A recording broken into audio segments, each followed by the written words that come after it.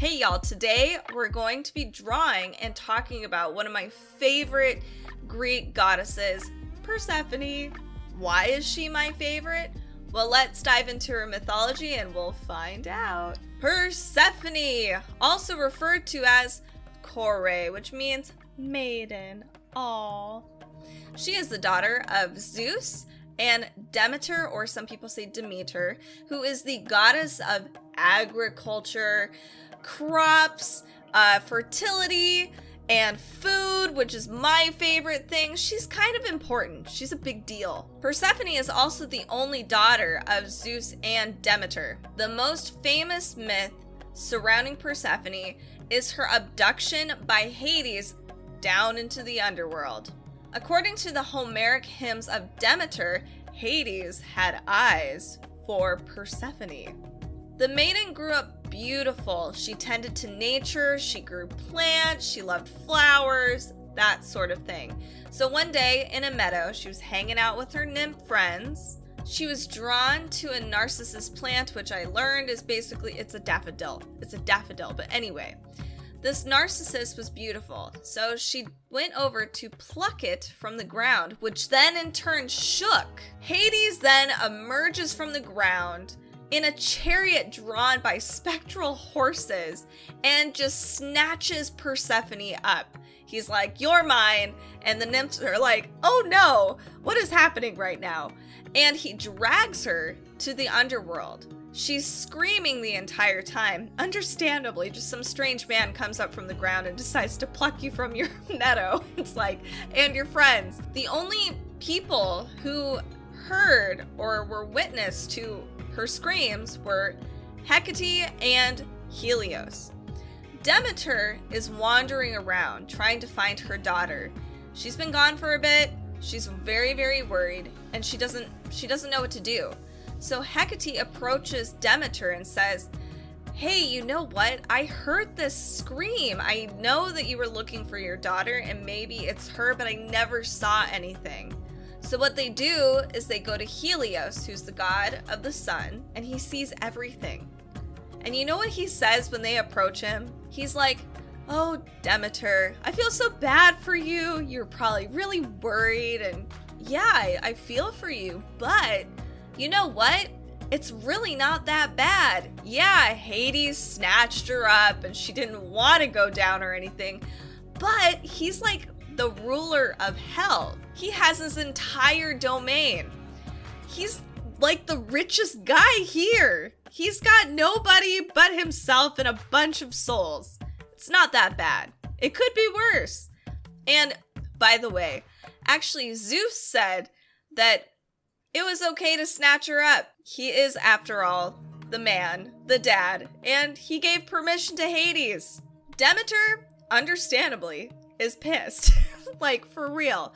And ultimately what she does is she kind of wanders off and wanders the earth depressed, sad. She misses her daughter terribly, and she does do a few really crazy things, and some crazy things happen to her in between this time that Persephone has been forced to the underworld.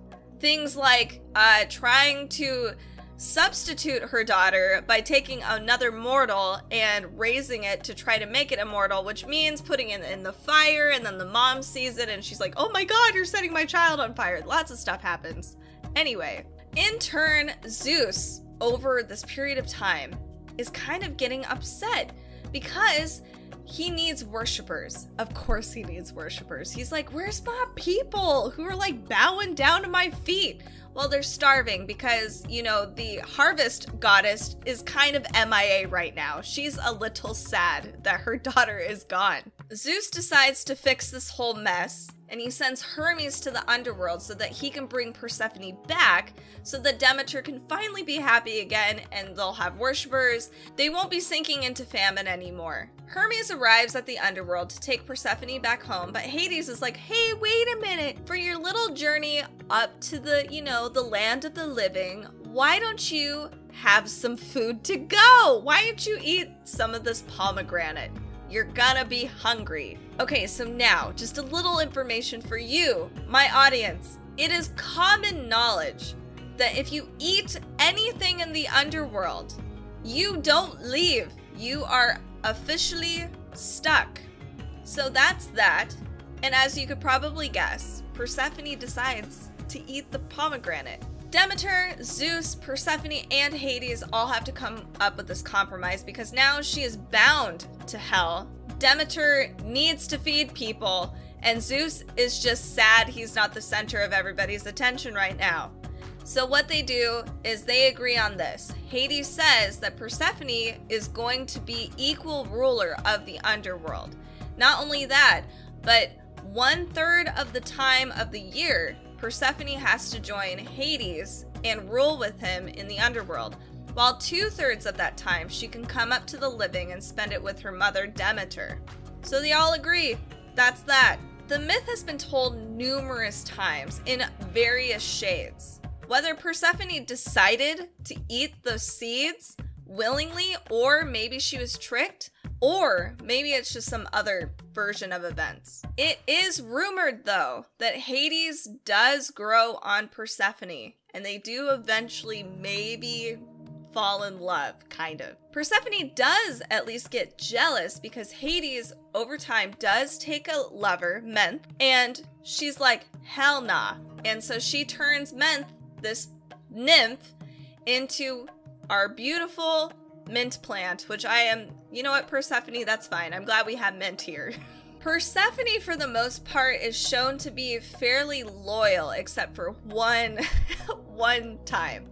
So Aphrodite gives this baby, Adonis, to Persephone and says to raise Adonis. And she does. She raises this little baby up to be an adult, and what happens is that Persephone doesn't want to let Adonis go anymore. She's fallen madly in love with him. He's the most beautiful man in the entire world. So Aphrodite and Persephone are butting heads, and they're like, I want Adonis. So what Zeus has to do, again, because he is the ever mediator, he tells them that Adonis has to spend 1/3 of his time with Aphrodite, the other 1/3 with Persephone, and then he gets 1 additional 1/3 to himself. But Adonis decides most of the time to spend it with Aphrodite, because, you know, it's Aphrodite. Many of the Greek myths containing stories about Persephone are actually during the time where she's in the underworld. She is encountered by quite a few Greek heroes and other characters. That includes Orpheus, Eurydice, and Heracles. Over time, she would actually get the title Dread Persephone. How cool is that? I want to be called the Dread Kaiti. That'd be awesome. Now we have the Orphic myths, which talks about Persephone and her children. There's other variations of the Persephone story also in the Orphic myths. So Persephone might have been seduced by her father, Zeus, as a snake. She ends up bearing Zagreus, which I'm sure a lot of us know from the video game Hades, which I love. And lots of terrible things happen to Hades, which ultimately he becomes the god Dionysus. You can look that up. It's a little wild. Zeus does this again, but instead of a snake, he actually becomes Hades, or he mimics Hades in some sort of way. And Persephone has another child, Melanoi, who is the goddess of nightmares and madness, and also very associated with the goddess Hecate. Persephone's abduction serves as the context for the secret rites for the Eleusinian Mysteries Festival, or Eleusinian Mysteries. It was a little like a fight club. So the first rule is you don't talk about it. And second rule was probably don't talk about it. Lots of people don't even really know exactly what happened during the myth. Lots of people probably participated, but it was still very secret. To some extent, people might have even killed people for revealing the secrets of the Eleusinian Mysteries Festival. What is theorized is that they would reenact the Persephone abduction. So we'd have our abduction, being dragged to the underworld, Demeter wandering, trying to find her child, and then the spring coming up, etc. Pause. Super quick. I did 2 versions of this painting because, well, I got really mad at the first one and it took me like 14 hours, and then I dropped the whole thing. Yay for being an artist. So I have 2 versions. Haha, enjoy. I'm a little on the fence about Hades himself. I get it. It gets really lonely being in the underworld. You're just surrounded by the dead. They don't really want to be there. They want to be with their loved ones. They just don't want to be here. He just wanted to experience love, but there's better ways than kidnapping and manipulation, in my opinion. I mean, overall, as far as the Greek gods are concerned, sure, Hades isn't that bad, but the bar ain't set that high. It's just not. It's not. Persephone is the goddess of spring, fertility, growth, but she is also the goddess of the underworld. Basically, her myth explains the seasons, life cycles, but there's a lot more to this myth and these characters. This story has survived the test of time, and it has evolved.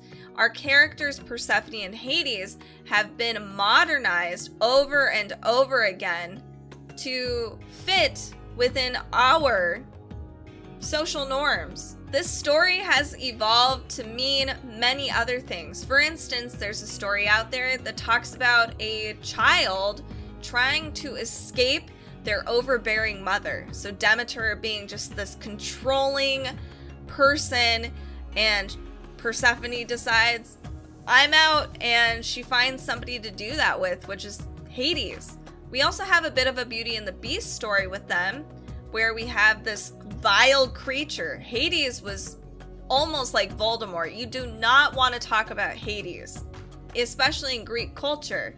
But then we have innocent Persephone, who melts Hades' heart and he falls in love. We also have things like Lore Olympus, where he's this rich guy and he's got these bro dude brothers, and we have Persephone who falls in love with him, and it becomes more of a consensual sort of relationship, and it's a slow burn. There's so many cool stories surrounding Hades and Persephone, but Persephone in general. Persephone is so cool and so powerful. Not only is she a goddess of life, but also a goddess of death, and she's forgiving. Hades is too. They're pretty reasonable people. That's why it's so cool. Now that is just basically the myth surrounding our beautiful Greek goddess, Persephone. If you like art and mythology, make sure to follow and subscribe, and let me know what kind of gods you're into. I do have quite a bit planned out, so just be patient. I will get to them, I promise. If you are enjoying my art, make sure to check out the description down below, and you can join my socials at Kaiti Draws and see a bunch of other art that's not necessarily myths, but a lot of them are inspired by mythology, as is pretty much everything. So for this month's drawing challenge, if you are interested ever in these drawing challenges, join our Discord channel. We have, again, beautiful Anna Sova's version of Persephone. I love seeing everybody's versions of these myths, so make sure to come join us if you are an artist as well, or even a writer. I'd love to hear your stories. I'd love to see your version of all of these myths, gods, etc. Wait, don't leave. There's plenty of myths to go around. Keep watching, enjoy. Thanks so much for joining me on Persephone. Check something else out. I'll see you next time.